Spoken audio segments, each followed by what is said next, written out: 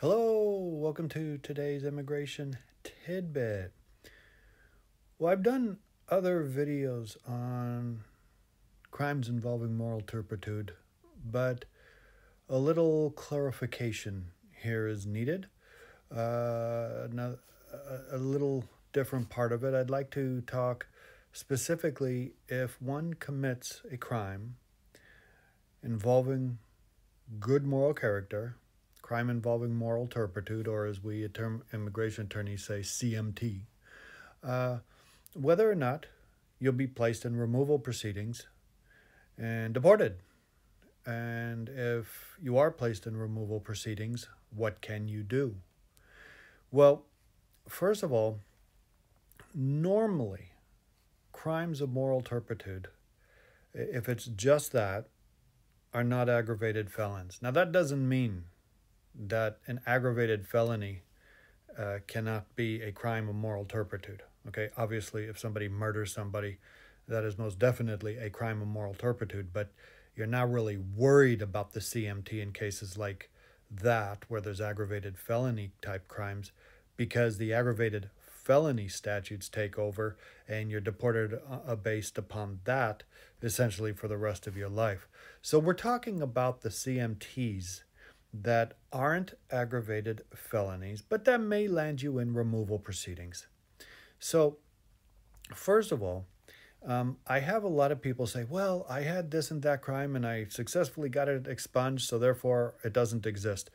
And that may be for criminal law, it may be for employment law, it may be for a whole plethora of state-related laws, but in immigration law, that's not the case. An expungement means nothing. Okay, the only crime that an expungement helps would be generally in the Ninth Circuit if you are have a possession crime of drugs, and it's your first offense, and the time it occurred, and you fall under the Federal First Offenders Act. Okay, that's quite a narrow exception, but other than that, expungements don't do anything.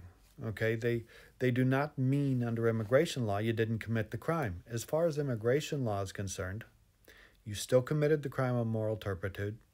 You still may be put in removal proceedings. You still may be inadmissible.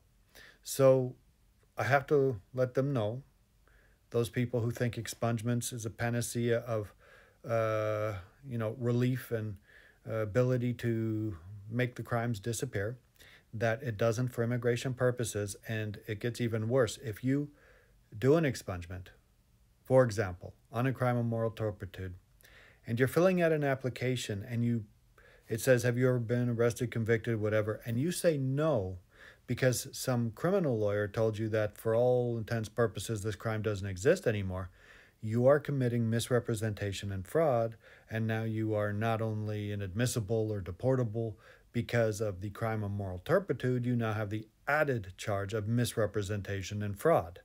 So, given that, just make sure you consult an immigration attorney whenever you're going to fill anything out. Now, if you're in removal proceedings and you do have a crime of moral turpitude, and that's the reason you're in there, you need to see what type of relief you might be available for. Okay, so the first thing I would do is determine if in fact the crime makes you deportable, if in fact it is a crime of moral turpitude. Just because the trial attorneys over at immigration say that it is, by no means is a foregone conclusion that it is a crime of moral turpitude. Now, that doesn't mean that if you're going to challenge that, you're not going to have an uphill battle and a fight, and it's, not going to be real easy to get that conclusion overturned. However, there's been numerous cases over the last 20 years where immigration has claimed it was a crime of moral turpitude, and legal arguments from immigration attorneys to immigration judges show why it's not. Okay, so that's the first thing. Second thing is need to see if it may fall under the petty offense exception.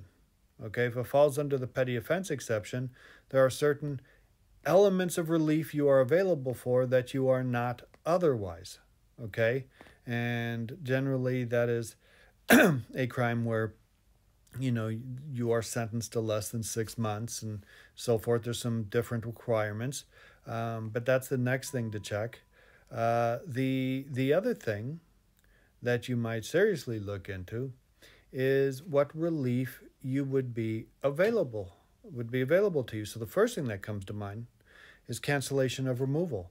So if you happen to have a green card, you're a lawful permanent resident, and you have the requisite number of years available, you are able to show, minus this crime, that it's not an aggravated felony, and you can show rehabilitation and various other things. You can fight to essentially get your free card out of jail, and get to keep your lawful permanent residency.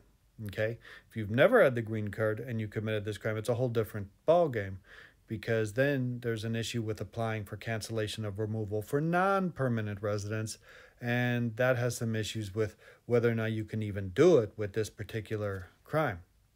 I would also look to see, do you qualify possibly for adjustment of status or readjustment of status with a criminal waiver?